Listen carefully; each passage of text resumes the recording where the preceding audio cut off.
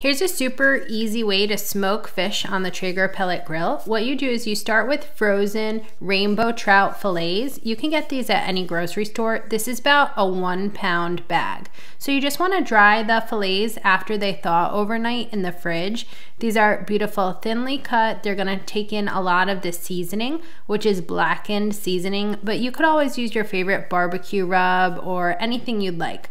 So just really liberally season the trout, and then it's time to put them on some foil with the skin side down.